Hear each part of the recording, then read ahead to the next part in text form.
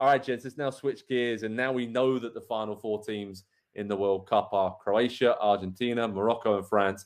Let's rank the final 4 teams, right? Like, who's going to win it all? Let's start with kind of in order of when they qualified. So let's go for Croatia first. Nick, I'm going to come to you.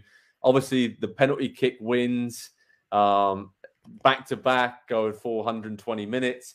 Do you think that's going to impact them in their semi-final against Argentina, or is it just kind of that experienced midfield trio they have just really running the show for them? And they almost seem like they're not bothered by these crazy, intense games and situations. They're just running it, and they're such a tournament-hardened team, aren't they? So Croatia, where do we see them going? Obviously, Argentina's tough, right? They're the underdogs. Yeah, but they're also a team that strikes me as the equivalent of like the 45-year-old guy in every sitcom you've ever watched, the dad who's like, same old bleep, different day. Like, I think they're ready. They're ready for anything at any time, and absolutely anything could happen. And I'm really glad that this isn't although sure, of course, it could have been tremendous entertainment, but Croatia-Morocco would have been just the most tense fight ever.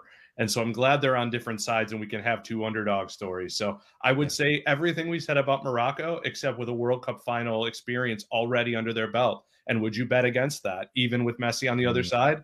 I mean, I would bet for Messi, as you guys know, but I wouldn't bet against Croatia, if that makes sense.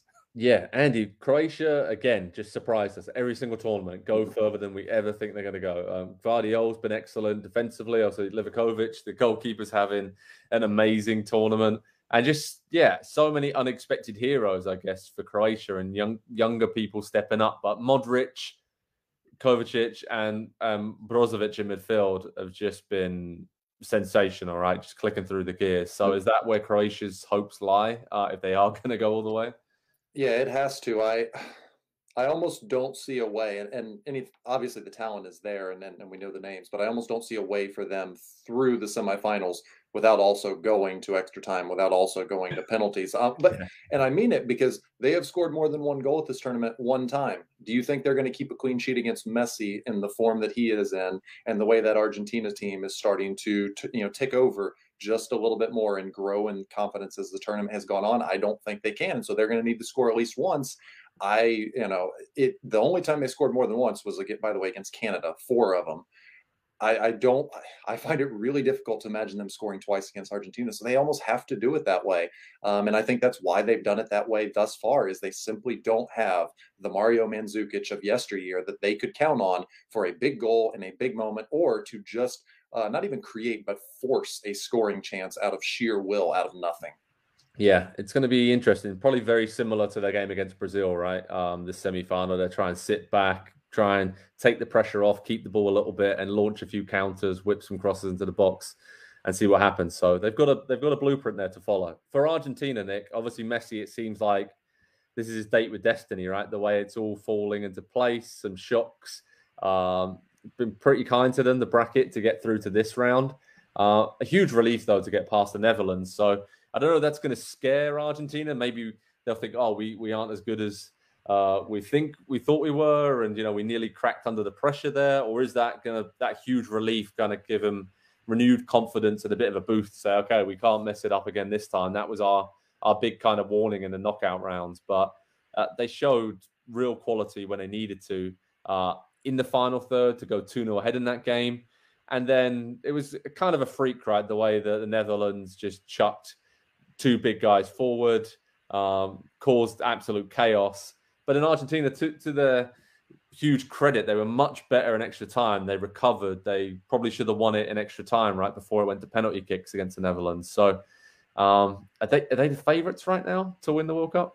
Yeah, I think anybody who's involved with a soccer team, and you guys talked about this, I'm sure, yesterday, the minute that the Netherlands scored their second goal, immediately grabbed a notebook and was like, tell the coach about that penalty. Don't let them forget that free kick routine. There's been a lot of smarts there that they've had to overcome. And by smarts, I don't mean intelligence. I mean, like, ooh, that's smarts, right? Yeah. I don't think they're the favorite, but I think they are. Every team left here has been galvanized in some way or another. And the way that, look, it was both Argentina and the Netherlands in those penalties.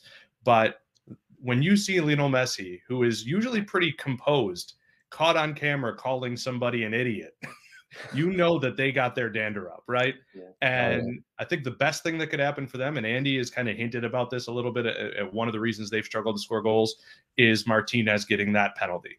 I'm sorry, Lautaro Martinez getting that penalty. Because if he can find the form we've so often seen at Inter Milan, then maybe they are the favorite. But right now, the way things are going, it still feels a lot like Messi, and let's see what else happens. And Andy, the other Martinez, obviously, Emi Martinez, he came up big in the shootout, and that's huge as well, I think, for confidence defensively, because that was knocked a little bit when we saw Lissandro Martinez, another Martinez, when obviously that onslaught by the Dutch, and he was caught out, and there was question marks about the defending late on, that led to the Dutch coming back. So, yeah, I'm really intrigued to see how they kind of approach the game against Croatia, and more so how Croatia approaches them. Do they go more direct against Argentina? So, but Argentina as a team individually, it's got to be right up there with France, right, as the favorites.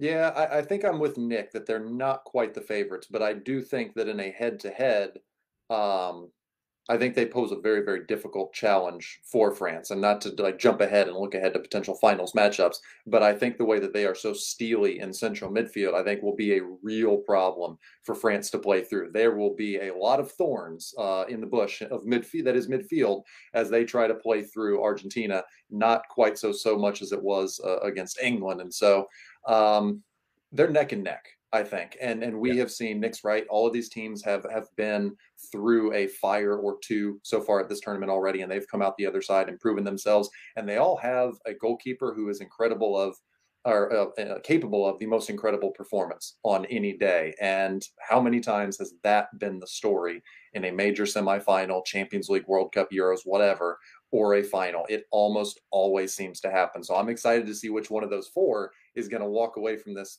tournament at the World Cup and be kind of, you know, the goalkeeping hero.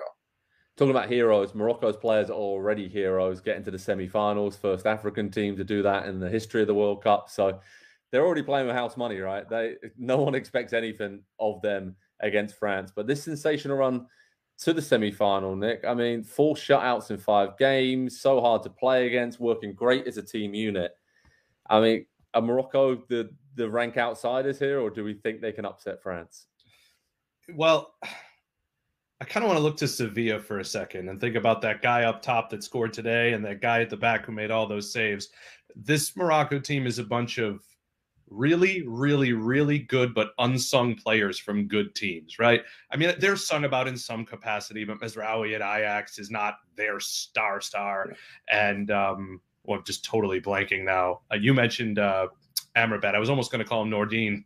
You know, of the Amrabat legacy, you know, that we saw. But yeah, they're all even Ziyech now, right? Like every player who starts for them is on a pretty darn good team and is a very good player, but isn't the guy. And so maybe that's why they play so well as a team, is they're used to it not being about them, but also knowing it's kind of about me.